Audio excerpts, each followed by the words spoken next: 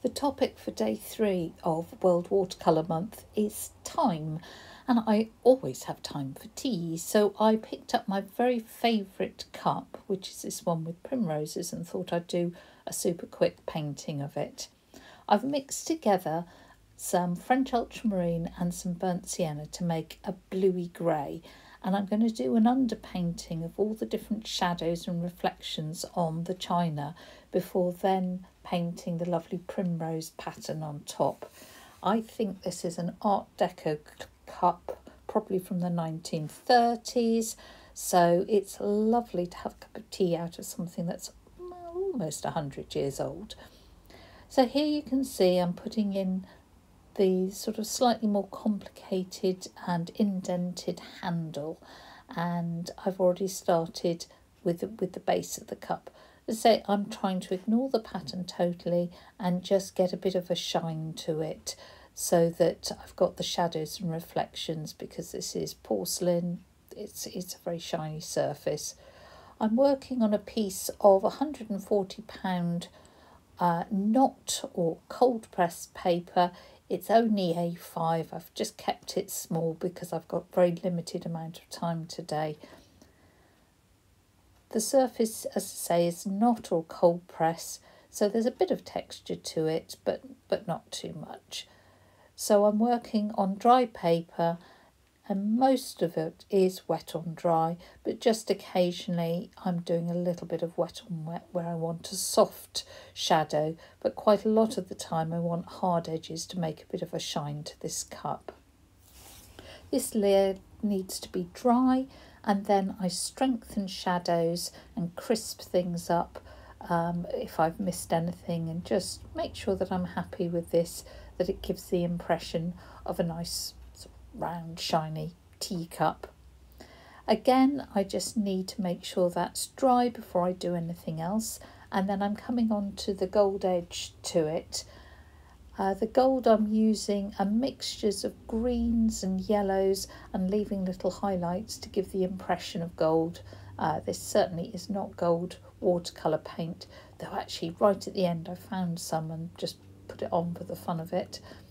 So I'm just following the pattern, and say using greens, a bit of quin gold, I think that is, bit of green gold, and I think there's some perylene green there to give the very sort of dark. You can mix up whichever greens that you fancy to get the effect that you want. And we're just trying to give the impression that it's got that sort of little gilding around the top, the handle, and then also on the bottom of the cup. As I say, it doesn't have to be super accurate, it's just trying to give the impression of what's going on. Once I'm happy with the gold, I'm getting some lemon yellow and some other sort of pale greens to put in those little primroses. I'm ignoring the shadows underneath, but because of the transparency of the watercolour, those are going to show through. So I'm just putting in very roughly the petals, and then dropping in a little bit of the quin gold in the middle while it's still wet, just to give darker centre to it. And I'm doing the same on all the pattern as it goes along. I'm looking really carefully. You can see me holding the cup in my other hand, so all the time I'm trying to observe and simplify what I'm seeing, rather than assuming that I know what's going on, even though, say, I love these cups and know them terribly well. I am looking, and it's one of those things of the more you look, the more you see, and the more you see, the more you understand.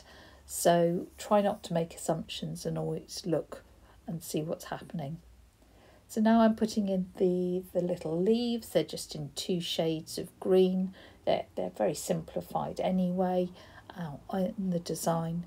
So I'm just using exactly the same brush. This is a size 7, I think. It's got a lovely point, so that when I need to put in a bit of detail, it's got more than enough point for me. I say this is only a small painting, so frankly it doesn't matter that I'm using a pretty small brush. So just carrying on with the painting and the background until I'm happy with what's going on. try not to overcomplicate it, trying to sort of touch the areas just once rather than scrubbing backwards and forwards to keep it all nice and fresh. Once I'm happy that I've got enough detail and enough of the pattern, I will dry it again so that I can then do a second layer of the colour to put in things like the veins of the leaves and the little lines of the stems and things like that. So I've just suddenly realised it's got some bobbly outers on the leaves, so I went back and put those in. And now you can see that I've got a slightly darker mix of green and I'm putting in the fine lines. This brush has got a nice point, so I can just put those in, and again they don't have to be perfect, they're just trying to give the impression of this little cup. All the flowers are actually outlined on the cup, so I am putting that in, whereas of course if I was actually painting primroses as my subject I wouldn't outline the petals, but I think the outline just shows that this is an illustration on the cup and just helps to give that impression. Now I'm putting in the veins on the leaves, again just following what's going on the cup. They're just little simple strokes, so that's terribly easy to do. And I'll just carry on with the rest of the flowers until I'm happy, and try not to fiddle and just sort of, capture that pretty pattern and make sure it all looks okay. I rather like these little buds that I'm just doing at the moment, how they droop down, and I love the stylisation of the stems. I have this tea set that I got from a junk shop ages ago, and I absolutely adore it. So I think I'm pretty much at the end there of those flowers. I'm going to let those dry as well, just before I put the centres in and just darken the centres a bit more.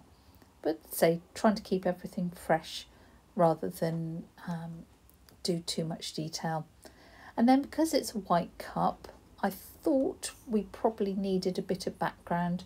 I didn't want to introduce another colour, so I've just used some of the sort of limey goldy green, and that helps just capture a little bit of light around the handle, around the top of the cup and so forth. You can see I'm putting down a wheat mixture and then using water just to spread it around so that I don't get a nasty hard edge where I don't want it.